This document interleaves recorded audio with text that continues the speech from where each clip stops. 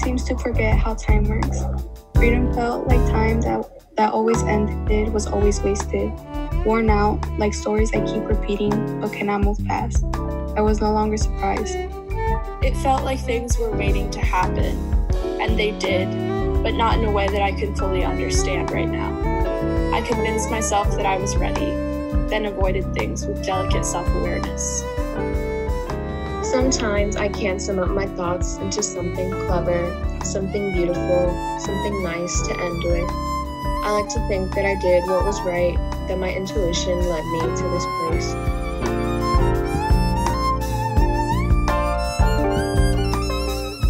I've seen others leave this earth in the hands of heat. I've seen the news, yet I feel invincible. Loving life is sand running through your fingers. Rough, but soft enough to grab handfuls of.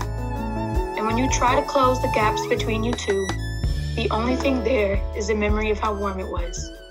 The knit and grit of it trapped beneath your nails and stuck on the back of your legs.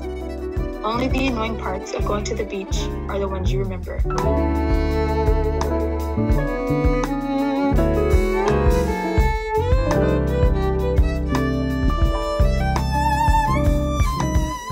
We think about how we lived in the material, man-made, motorized cities. My thoughts are a cacophony of words leading into each other, multiple tragedies woven into one singular feeling or lack thereof. But what takes life can also give. So powerful, powerless. Stars read to me a fortune that I too can float on the sky. She feels free. When she jumps into the clouds and brushes her scalp on Jupiter's rings, she always comes crashing down, makes a crater in her room.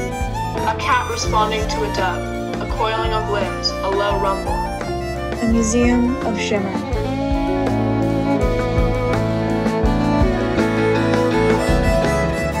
I'm trying my best to be a good dry spring, a worthy reservoir. All I know is spin. Of course, I say. Don't worry, I'll help you. I believe in utopia because I've seen it. It's the part of the sky trapped in the bubbles. It's lonelier than we all imagined. Under my feet, the sidewalk rolls, like all the treadmills I've underestimated. It felt like forcing the wrong sides of magnets. I ask what we make together.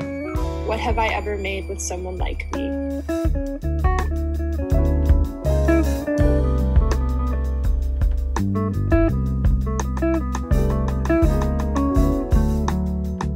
I don't trust my intuition as much as I should.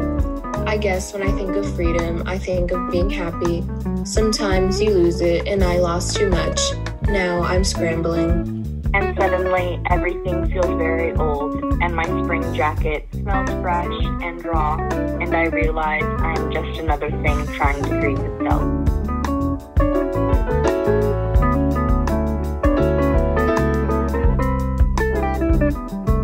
I reread the notes on my phone and decided for myself I was wrong, and my dreams are predictions. This will be proof, I said. 2 pages, and only 2 pages of proof. I haven't touched my dream journal since.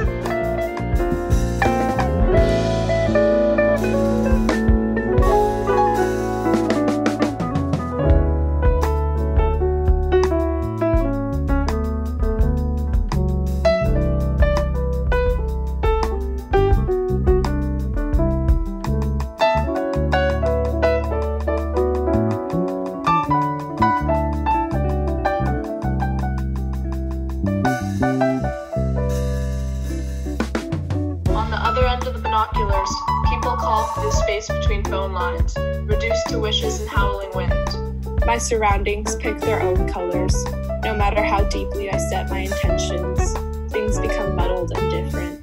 It leaves me to work with what I have.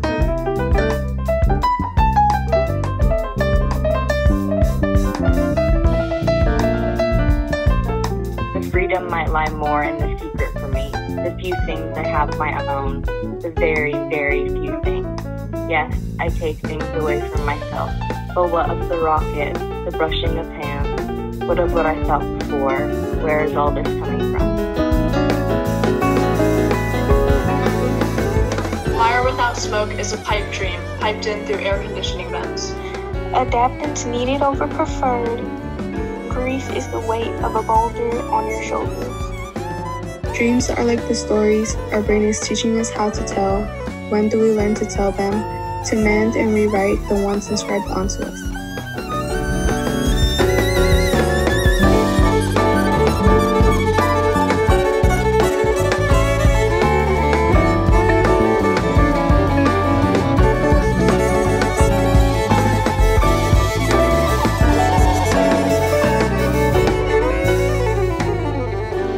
Fine line between delusion and optimism, between contentment and routine. I found it. There's me before time felt linear.